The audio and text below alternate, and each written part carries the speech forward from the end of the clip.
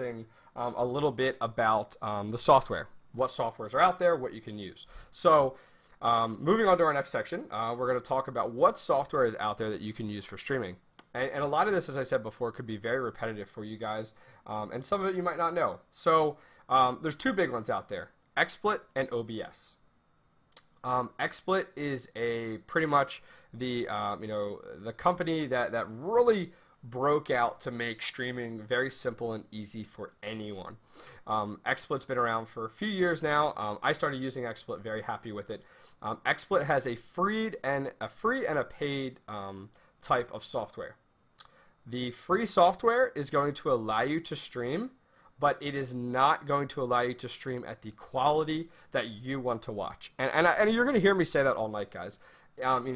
Think of it this way. When you go to visit a stream, what are you looking for? That's what you should be aiming for. You should be aiming for a stream with great quality. You should be aiming for a stream that provides, a really good entertainment, but the audio is good, the video is good, everything.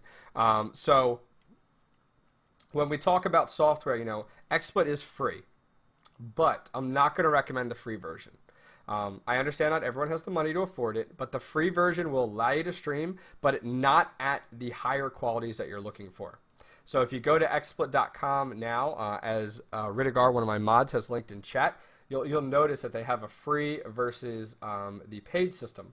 I definitely recommend going to the paid system. I use the paid XSplit for all my podcasts, and I use OBS for all of my game streaming. Now, I'll get into kind of the big differences there moving forward, but OBS is an open, kind of like an open source software, I guess you could say. It is a free broadcasting program that you could stream at the best quality with for free. So some of you guys might be like, well, OBS is a no-brainer. It very much is. OBS came along after XSplit was out for quite some time, and where OBS is very successful is not only is it free on all levels to give you great quality, but OBS also is less taxing on your CPU. And what I'm talking about is, how we first started out talking about CPUs and encoding? Well, the way that XSplit tells your CPU to do the encoding is very taxing on your computer.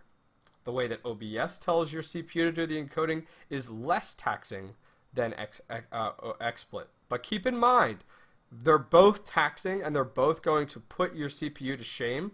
It's just OBS is going to do it a little bit less than what XSplit is, but it's still going to be rough. So OBS, if anything, is going to allow you to stream at better quality than XSplit will, based on your performance of your computer. There's also a multitude of different software out there as well that is very pricey, like you're talking 500 or plus. There's like Wirecast and stuff like that.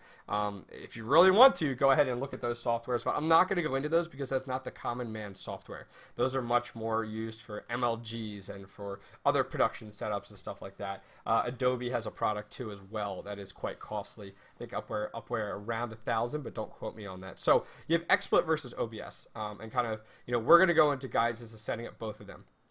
The benefits of XSplit, as I'll get into it, is XSplit is easier to set up than OBS, 100%. Once you set up XSplit, though, you can set up OBS no problem. Other benefits of XSplit is that XSplit has been around for a while, so it has a lot of these plugins, like cool little features that you can add in that XSplit has. So XSplit has some great benefits if you have the computer to support it. So we're going to go ahead now and move into our next section,